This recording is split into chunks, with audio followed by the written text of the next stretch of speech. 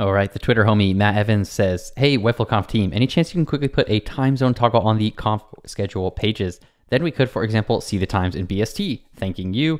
And, you know, Corey down here says you create the script. I will drop it in. Well, we beat him to it, and we made the script ourselves. So I've got it here in a GitHub gist, but let me just show you how I would go about doing this. So let's go ahead and open this website here in a new tab.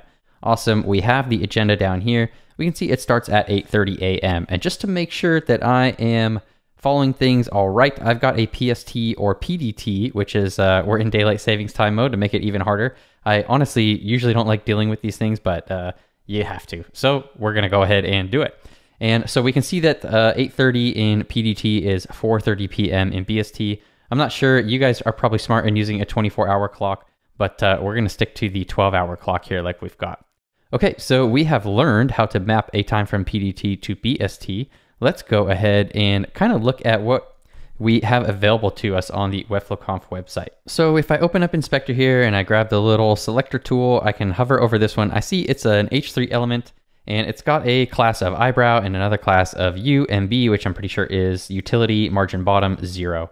So that's how we can target all these elements, and I'm going to use the query selector all method to do that. So we'll say const times equals documents.query selector all, and we'll just pass a string that's going to be h3 with a class of eyebrow and a combo class of umb0. So just like that, and I'll press enter here, and then I will type times in, and we can see we get a node list of 48 items.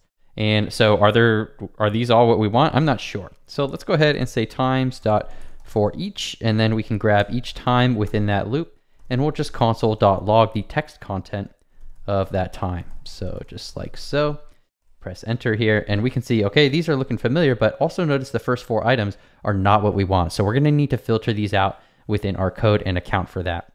The only other thing we need to do really is take these times, which are PDT, and find some JavaScript function to map them to the user's local time. What's cool, but also sometimes a little bit confusing about the browser's date API is that it will just make everything in your local time zone. So I think this is a great candidate for ChatGPT. So I already kind of wrote out a bunch of the prompts here, but the very first prompt I had was asking for a function to convert a PDT time string like 8:30 a.m. and 10:30 p.m. to browser's local time. For example, if I was in London, then 8:30 a.m. PDT would map to 4:30 p.m. BST, and, you know, give it some examples here. And it came up with some stuff, but the very first thing we should do is actually test this. So I'm currently in PDT myself, and I'll go ahead and come into the Mac settings here, come to date and time, and we will toggle off this automatic, and we'll just type in London here and press enter. So now I am in the British summertime. How is summer over in Britain, everybody? We don't know. Probably raining. Anyways, and is it even summer there anymore? Oh well. So what I can do is just grab this function and then run it for every individual item that we have in our list there. So if I come back here and I just paste this right here, then now that function exists on, you know, this instance of the page. I don't know what else to say about it, but then I'll just take this loop that I did, and rather than console logging, I will call this function that we had. So new time equals the result of that function, and then we will get time.text content and set it equal to new time. So let's click enter, and we get unexpected token because I wrote the code wrong. So let's come down here and give it the token that it expects.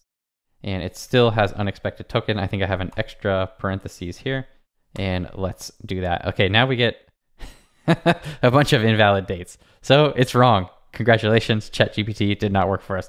These all return invalid date. And apologies for the oversight. We'll, you know, do some stuff to try to make this better.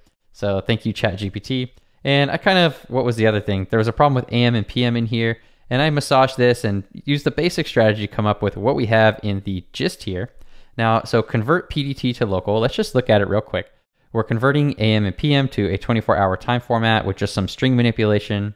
And then based on kind of some values here, we are setting the value of hour. And then we're just setting it into one big string here, calling our ISO string. So this is how we're going to kind of convert the time from PDT. And we'll use that date constructor here with that ISO string to create our date object. And then we'll just call to locale time string passing in all of that data. And then we return it. So that is this function here. Now remember I said we have to filter out for the right string formats so that we don't get those headers.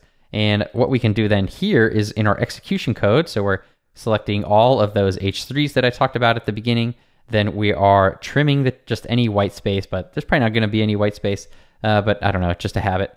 And then I'll check if it is a valid time format, and we'll pass it that PDT time string that we have here. If it is a valid time format, then we want to convert it to local, and then we'll just console log it here so we can check ourselves, and then we'll set the text content of those H3s to that new local time. So we can go ahead and copy this and come back here, and we're going to need to refresh because those are now all invalid times. And we'll just come into the terminal and drop it in and press enter. And we can see 8:30 has been turned to 4:30 p.m. And if we scroll down, it's looking, you know, we just want to check ourselves 7 p.m., 7 p.m., 7:30, 8 p.m., 9 p.m., 10 p.m. And we're just making sure that nothing happens around 12 because sometimes stuff can get wonky. Anyways, all my friends in the BST time zone are going to be up till 12 a.m. until that networking happy hour. Yeah, and be sure to check out all the speakers. Oh, who's this guy? Yeah, let's check out who's speaking at 9:20 p.m. in BST, of course. It is Webbay, that's me, talking about getting started with code management, leveraging Webflow, GitHub, and VS Code for client success. Be sure to check that out on October 5th. I'm really excited to present some cool stuff to you, more on how to code in Webflow. And also don't forget to check out the video that YouTube's going to recommend right now. If you like this one, then chances are you'll like that one too. Thanks for tuning in, and I'll catch you in the next one. Bye-bye.